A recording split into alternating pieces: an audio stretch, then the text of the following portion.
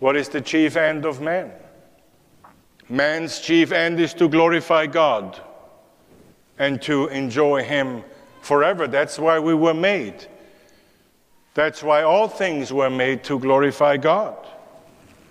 God created all things for His own glory. He created a stage for His own glory, and it is this earth.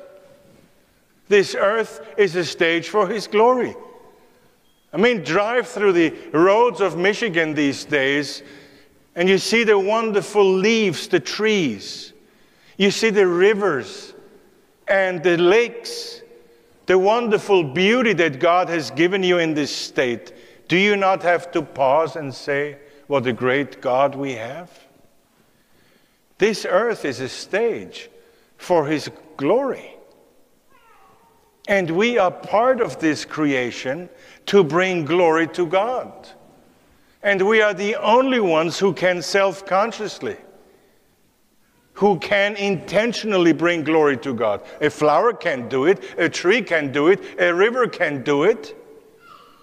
But the river, the lake, the flower, the tree can do it through us. That we use all creation for the glory of God, and that we will rejoice in it. That's what creation is for. And my dear friends, and I address especially the young ones among you, that is the best kept secret in our churches for a real joyful life. A real joyful life. That you forget yourself and make your life all about the glory of God. That is the key to true happiness. Why? Because that's what you were made for.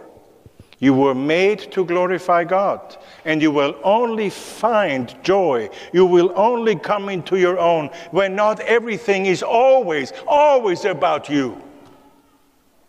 I mean, how much energy and how much time do we invest in thinking, oh, how am I perceived? What reputation do I have? How many people applaud me and pat me on my shoulder? I'm almost sure that most of our energy goes into that.